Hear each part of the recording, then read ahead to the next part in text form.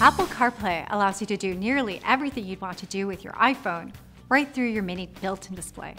It uses a similar interface as your iPhone and will feel very intuitive for those of you familiar with the Apple operating system.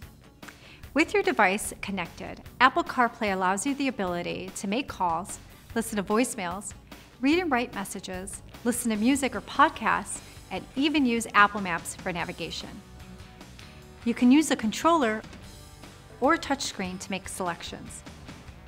Or you can even use Siri for a hands-free operation.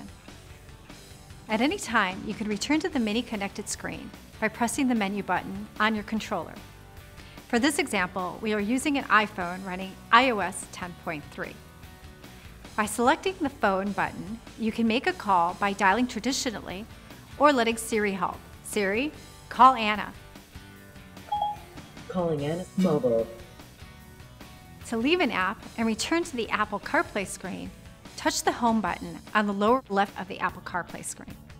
You can access your phone's messages by selecting the Messages icon. Here you'll have the option to view the unread messages or write a message using Siri. To access your iTunes library, select the Music icon. Here you can search by artist, album, or song, play your playlist, or you can even access Apple Music to stream music from Apple's radio stations. To access other media options such as radio, satellite, auxiliary input, simply press the media button on the controller. In addition to entering an address traditionally, Apple Maps can offer proactive suggestions.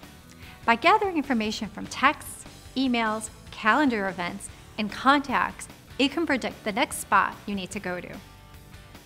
Destinations allow you to choose a point of interest such as gas stations, restaurants, parking, coffee, and shopping, even while en route. Or you could just use Siri. Siri, where is the nearest electric vehicle charging station? The closest one I found is ChargePoint on Chestnut Ridge Road.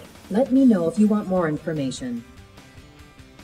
When using Apple Maps for navigation, directions and maps will only appear on the Apple CarPlay display, not on the head-up display if equipped.